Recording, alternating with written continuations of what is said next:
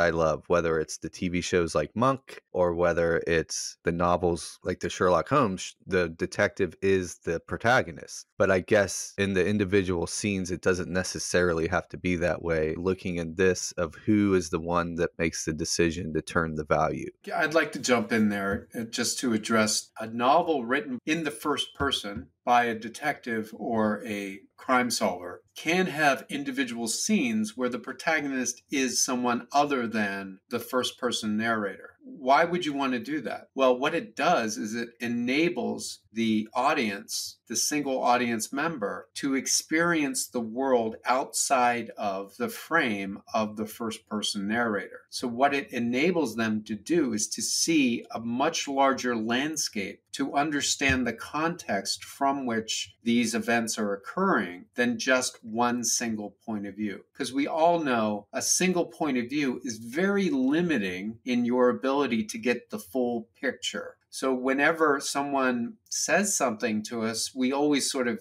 do that thing where we take it with a grain of salt because we're not fully sure that we understand the full picture. Like your friend goes out on a date with someone and you go, hey, how did it go on the date? And they say, oh, terrible. They thought I was terrible and they didn't want anything more to do with me.